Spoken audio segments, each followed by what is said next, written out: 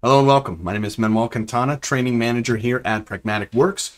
And here we're going to be continuing on a video that we've already put out on YouTube, which is going to be around the Power Query editor for Paginated Reports. Super exciting. If you haven't checked that video out, it's kind of the introductory element.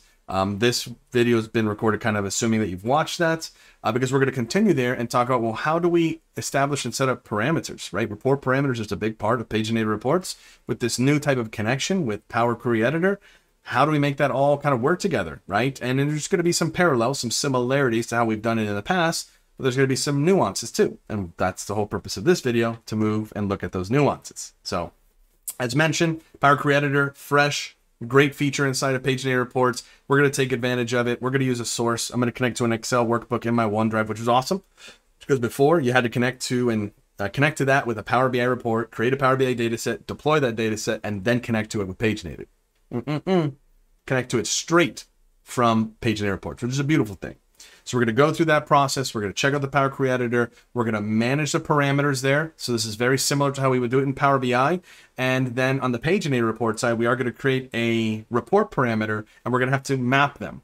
But then there's some nuances between what we need to actually configure inside the Power Query editor part of the data set, and then what we need to do on the Paginated Report side. So just a couple of pieces. We're going to move through that so you can see what's being done. There's, as always, that we mentioned, like in the last video, there are some limitations as this is such a new feature, but it's important for you to know how this all works. It's an exciting thing to keep an eye on, so when it becomes available, you're going to be ready to go. So the same could be said when we get into this parameters. I'll mention to you a slight limitation that's present, so we can talk about that, right? So we're going to go through, create ourselves a report parameter. We're going to manage the parameter on the Power Query editor side. And we're going to look at a couple of the properties here. We're not going to be going into depth in this. If you're interested in just generally like, oh, report parameters and how to use them and combining with query parameters and that fun stuff, check out our Intro to Paginated Reports or Paginated Reports in a Day class. For us, let's just dive in and see how all this works within the concept of the new Power Query editor data sets that we can create. So as always, we're going to sneak out of this PowerPoint presentation and head over and do a little demo around parameters in our Power Query editor Paginated Reports datasets. Before we begin, want to learn more about Power BI and Fabric? Visit prag.works/Manuel40 to get a 40% discount on one of our annual learning subscriptions to over 100 courses. All right, as you can see, I have a blank report open here on Paginated Reports. And as mentioned, we're going to tap into an existence. I'm going to use the new Power Query editor. So I'm going to go over to data. And we're going to tap into the get data, the Power Query editor experience, and connect to. So you're going to see I have my OneDrive location right here, and I've just got a folder and the AdventureWorks Data Warehouse Excel workbook, right? It's a fun thing that we can get into. So I can go ahead. I'm just going to browse. Since I'm logged in to the desktop tool, it's automatically logging me in to my actual OneDrive, and there's my folder right there, and there's my workbook. So all I do is connect to it, and now we're just in the Power Query editor. We'll simplify this data set a little bit, but not do too much because our focus is on parameters. So I'm going to grab the dim product table. You can literally do this and follow along with me with any data set you want. I just wanted to make sure I use something that's fun, that goes new along with the Power Query editor. And I'm just going to pick a couple of columns. I'm just going to go ahead and choose product key, product alternate key, English product name, color, and list price. And then what I'm going to do, so we can have a little bit more fun, is remove any of the null list prices. And of course, I'm going to change that data type here because it didn't do it automatically to a currency.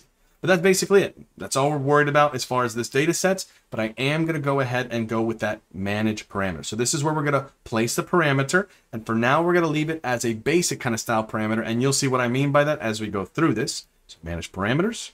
I'm going to hit new. And I'm simply going to call this color. And for now, I'm just going to switch this data type to a text. We're going to come back to that option later as there's something unique we need to do under certain circumstances. So for now, this is perfectly fine. And you'll probably already kind of understand where we're going on some of these limitations here in a moment. Not necessarily technical limitations, but by the way I've set up this parameter, because if I go to product, the way normally we would do this is we would configure color column is going to be filtered. I'm going to use equals by my parameter. So you can see this is going to be working.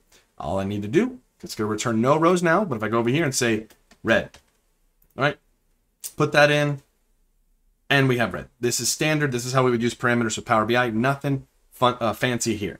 For now, let's go ahead and hit create. Now remember, when it comes to these Power Query Editor data sets, if you bring in multiple tables, multiple things, it's always the bottom, whatever's in that list of queries on the left-hand side, whatever's at the very bottom, that is the only data set. That's the only table that gets loaded as a data set. So do keep that in mind. We covered that in the introduction video when I first went over the Power Query Editor. The reason why that matters is going to come up here in a moment. But let's go ahead and just get these two things to communicate. I'm going to go ahead now on the report data pane and create a new parameter. Like I said, we're going to keep it pretty basic. I'm going to call this color. I'm going to call this color. And we'll leave it as text and we'll just hit OK. This is a very basic parameter. This provides us a plain text box, which is not optimal. We'll update this and make it more optimal in a moment. But you can see, and we haven't tied it to the data set at all. So this won't have any impact. Let's actually tie it.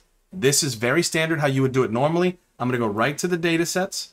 Go to the properties, and we're going to find a parameter section here. And all we have to do is on the left-hand side, give the name of the parameter that we defined in the data set itself. So within the Power Query Editor, that's what's on the left. And in the drop-down, we're going to see the value here of color, which was our report parameter, which exists in the report data pane. So now these are tied together. Make sure you name them correctly. So whatever you did in Power Query Editor, it has to be exact. And now when I go ahead and run this, we can go ahead and say, I'm going to use the color black because red was the default, so I want results not to be red. So you can obviously see that these are tied together and working. But we can see, let's see here, oh, it might not have been a valid value here, 1 second. And it's actually pretty funny because it's not an issue with what we're typing in. What it is how about we actually put an object in here? Let's put in this table, and I'm just going to grab the product name, the color, and the list price. And we're going to see, if we go back, moving too quickly there, that we get our color. So you can see this is working. We've tied everything together successfully. I'm just going to expand this just a smidgen so it doesn't word wrap. Now, here's the caveat. 1, I don't want this to be a plain text box because I want my users to choose from a valid list of colors so they don't potentially make a mistake in typing this in. And second, I want the potential so they can choose multiple values or look at all of the colors we have available, right? So that's where we need to make some adjustments. And the obvious thing, right, might be just to go over here into the parameter and say, I want to allow multiple values. Now, from a report parameter perspective, that pretty much solves quite a few issues. The one thing it doesn't resolve is, because it is a drop-down box, is we need to have something here. Our available values for the report parameter, a list of values that my users can choose from, and those be something that's dynamic. So the best thing that we would think about is, well, why don't we go back into the Power Query Editor where we were? We can either duplicate or reference our query, remove all the other columns, and then deduplicate our color column. That would make sense. But remember, when you're working in the Power Query Editor, it only brings over one table over into as a data set. So I couldn't have another query in there that I want to be its own separate data set. To achieve this, we need to actually go through the process again in hitting Get Data. So I'm just going to point to the same connection right here. We're going to point to the same file. We're just rinse and repeating here. And we're going to go ahead, choose this item, and we're going to clean this up very simply, right? Dim product, all we want to get from this is a list of colors, valid color values that will be updated. So if dim product gets updated and we have new products, new colors, this will get updated as well. So I'm going to follow in suit. The only thing I'm going to do to match what we've done is for list price, going to remove null like we did before, and literally get rid of every single column here other than color. And all that's left is to get a distinct list. So I simply remove duplicates.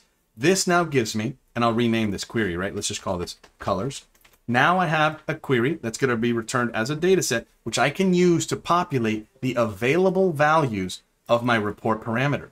Go right over here, hit the drop down, point to my new data sets, and now we have a drop down list of values, right? So we think all is well and good. A new query for that. We go ahead and run this, and now I have a drop down list, and the default is going to have everything selected here, but there's a problem. Right? When we run this, it doesn't give us an error. It returns nothing because of the operator. Remember how we established the filter within the Power Query Editor? We set it so that the color equals a selection. So it's really meant for one color at a time. We've just sent it a list of colors. And in this case, it's saying, okay, for this row, is it white, blue, black, red, all the colors that we had in there?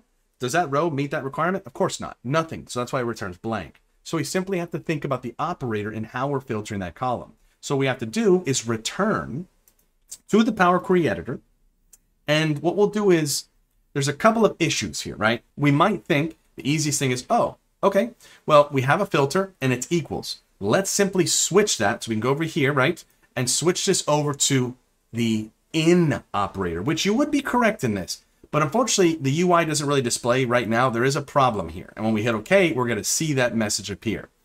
When we choose in, it requires a different type of value to be passed through. It requires a parameter type of list. So what we need to do is go over to our parameter, manage it, and historically in the past, you might think it's under suggested values because there's a list, but we actually go right here under type. Under type, we switch this to list. If you wanted to put values here, you can, but it's not necessary. This, of course, by not populating anything, will end up having this return as blank because we're supplying nothing for the list, so no rows, but that's fine because remember, we control the filter selection on the report side. So with that change being made, switching over our parameter to a list data type, we now should have the ability of going over here and making this type of choice. So you can see now when we run the reports, we have all of our colors. And more importantly, we can be very specific on which colors we would like. I'm just randomly picking some. Here is where we'll find one small limitation at the moment. If you decide here at this juncture to choose one specific color, we do receive an error message and it gives us an issue around since we're only supplying a singular value, it's having an issue converting that for a list. So it's a little bit of an odd error message, but this is the current limitation that we're seeing with this parameterization when you want to be able to select multiple values. But that's it, right? So that's the option. Obviously, if you want people to choose one single color at a time, you could always not enable multi-value, leave it to an equals option. So you've got kind of directions. You know, I do believe this will be kind of remedied in the future so that even when we use multi-value and we decide to choose just one, that it will actually function. But as of right now, this is something of consideration. So just keep that in mind as you go through with it. But as you've seen here, some similarities, right? We have to create that report parameter. It's in best practice to use available values. You're going to want a query that supplies a list of those values. Just the method that we use to Power Creator a little bit different. We have to think about right now with the limitation that if you have multiple queries in your Power Query editor, it's only the lowest level on that list of tables and queries. Whatever's the last table on the list, that's the only thing that'll get returned as a data set. We covered this in the last video where we talked about merging. So we had to create a whole separate Power Query connection, get that list of colors, and then bring it in so it can populate that. And then also we got to see the whole thing of the data type needs to be set to a list if you want to go ahead and have the multiple value selection. So hopefully that makes sense. You know, like I said, I'm super excited about this feature. We're seeing more and more how we can use it. And it's only a matter of time as they have some of these limitations removed. And this eventually becomes GA, ready for consumption. And it really just opens up just so many cool options for us when it comes to creating paginated reports. So hopefully you're as excited as I am about this feature. As always, I hope you enjoyed the video. And I'll see you in the next one. And don't forget to like and subscribe.